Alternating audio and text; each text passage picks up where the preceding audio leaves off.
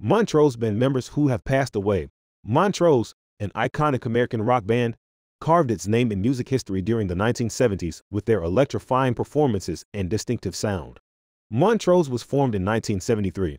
As with any legendary group, their journey was not without its share of heartbreak. Over the years, Montrose experienced the loss of several talented musicians who played a significant role in shaping their music and influencing generations of rock enthusiasts. In this tribute, we remember the band members who have since departed, celebrating the impact they made on the world of rock and roll. In another video, we shall have a look at Montrose band members who have passed away. Ronnie Montrose.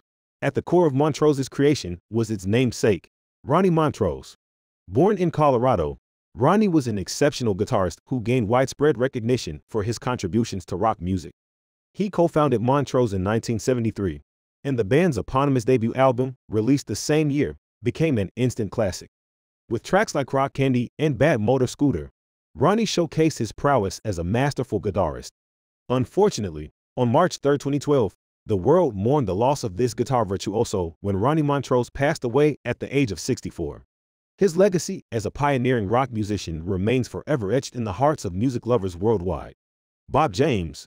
Bob James, the bassist of Montrose, joined the group in 1975 after the departure of Bill Church.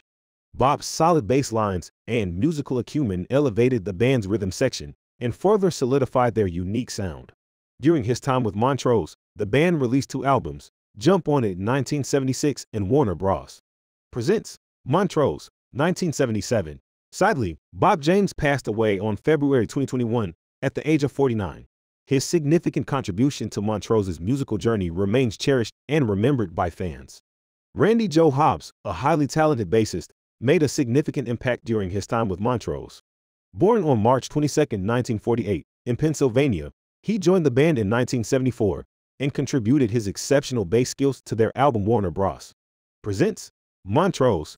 Hobbs' career was also marked by stints with Johnny Winter, Jimi Hendrix, and Edgar Winter, showcasing his versatility as a musician. Tragically, he battled substance abuse throughout his life, which ultimately led to his untimely death on August 5, 1993, at the age of 45. Despite the challenges he faced, Randy Jo Hobbs' musical legacy continues to inspire bassists and rock enthusiasts. Montrose's journey through the annals of rock history was accompanied by both triumphs and heartaches. While we mourn the loss of these talented musicians, we also celebrate their incredible contributions to the world of rock and roll. Their artistic spirit lives on through the timeless music they created with Montrose, and their influence continues to inspire musicians and fans alike. Thanks for watching. Subscribe.